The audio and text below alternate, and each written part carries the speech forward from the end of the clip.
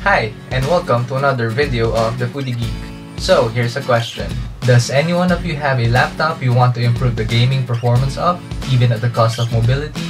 Or simply an old laptop you don't use anymore because it can't run the apps and games you want? Well, this video is for you because in this episode, I'll be showing you how to connect a desktop GPU or video card to your laptop.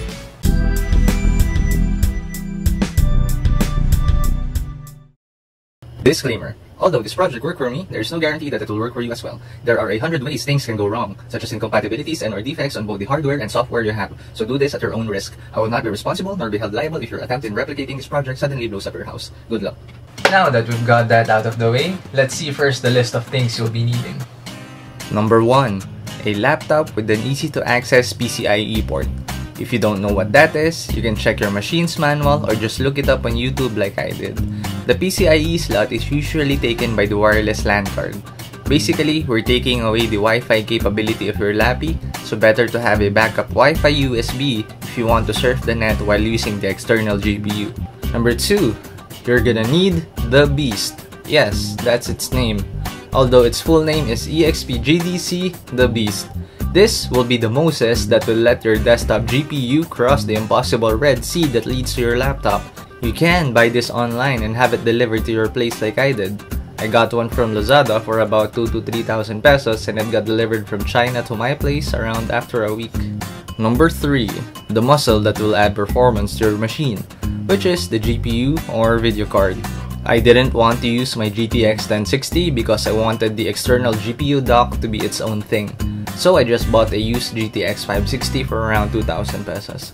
Considering its release price of 10,000 pesos 7 years ago, I'd say it's a good buy.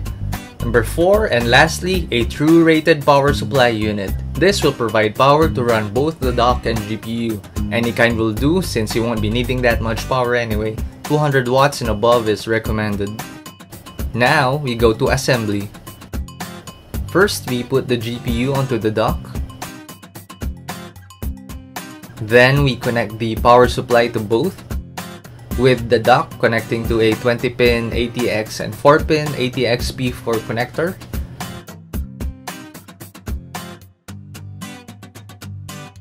While the GPU connects to a 6-pin PCI Express connector. And lastly, we connect the HDMI from the dock to the laptop's PCIe slot.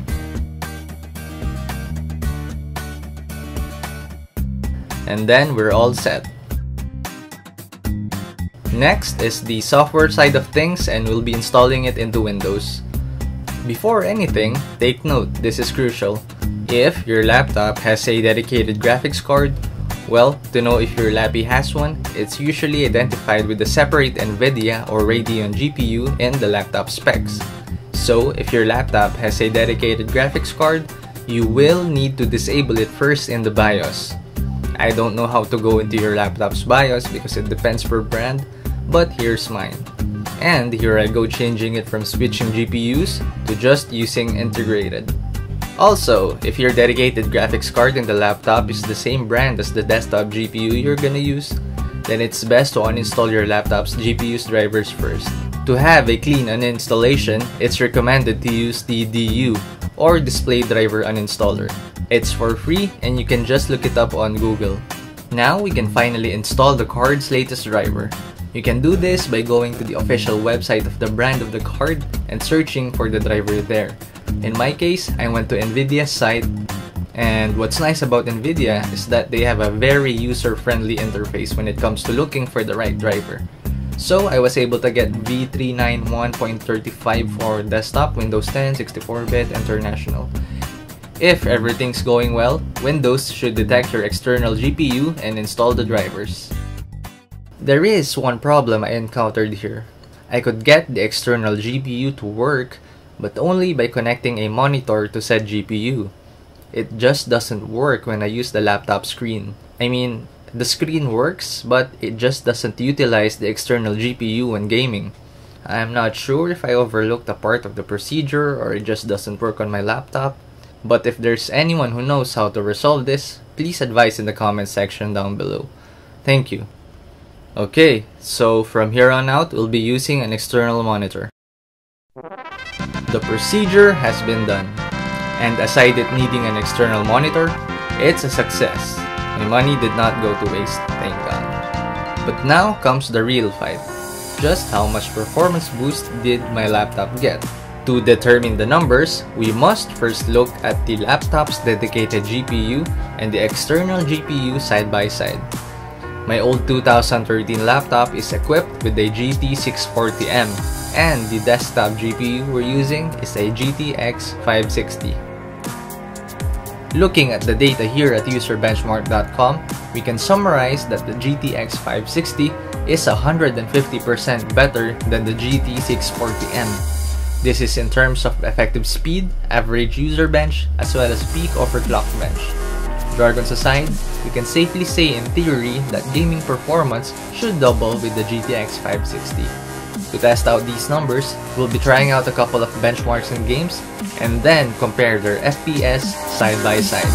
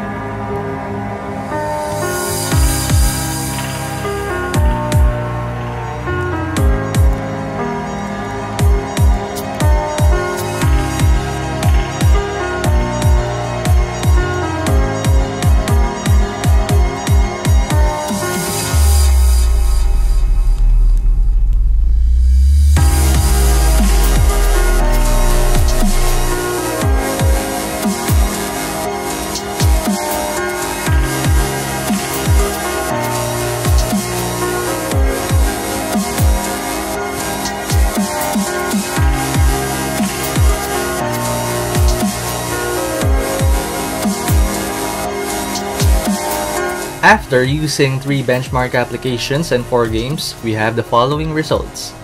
For the GT640M, we have an average FPS of 25.5 frames per second, while the GTX 560 has a significantly better 56.2 frames per second. Overall, if we base the computation on the data we got, the GTX 560 boosted the laptop's performance to about 120% more.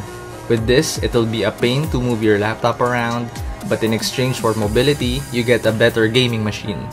PS, if you're using GeForce GTX 10 series like the 1060, 1070, or even 1080, the newer drivers don't work, so you'll need to use old ones. Version 376.33 work for other people, so you can try that. Unfortunately, if you have the 1050, don't bother, because it's incompatible.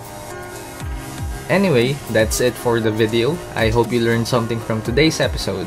And please like the video if you do like it, dislike if you don't, and subscribe to get the latest updates from the Foodie Geek.